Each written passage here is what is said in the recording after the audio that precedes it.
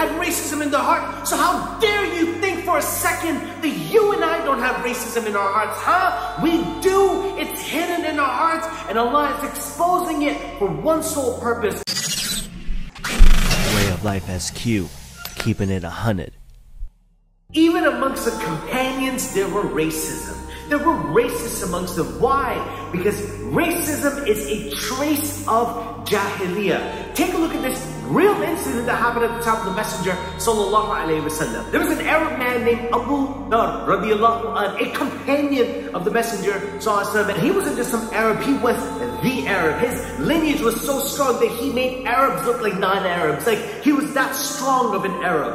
And one day there was a quarrel between him and Bilal radiallahu anh, two of the Messenger sallallahu alaihi wasallam's companions. And in this heated argument, Abu Dhar called Bilal radiallahu anh the son of a black woman, and that is a racial slur. That was a racial slur equivalent to the N-word, or calling someone Abid in our time right now. And after the Messenger also found out about this, what did Abu Dhar radiallahu anhu do? Did the other companions stand up for him and say, "Oh, Messenger of Allah, this isn't from Islam. This is just our culture. This is just culture. This isn't Islam, Abu Dhar"? No, Abu Dhar owned the fact that he had jahiliya in his heart. When the Messenger also heard about what Abu Dhar said, he came and confronted Abu Dhar radiallahu anh and told him that what you just said right now only exposes the fact that you still have traces of jahiliya in your heart.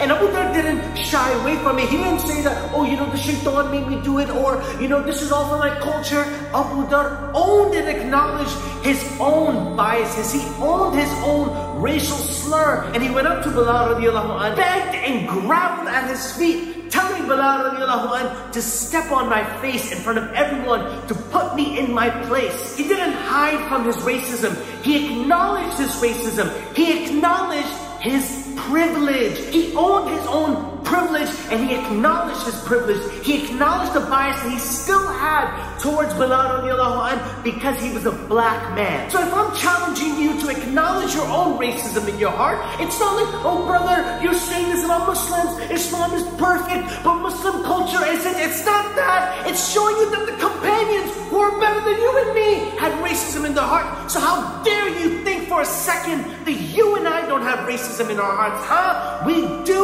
It's hidden in our hearts, and Allah is exposing it for one sole purpose, so that you can purify yourself before meeting Allah Azza wa Jal. So take some time, become self-aware, self-reflect within your heart to find out what biases and racism do you still have in your heart. Because guess what? If the companions could have racism in their hearts, then there's no way that you and I do not have racism in our hearts.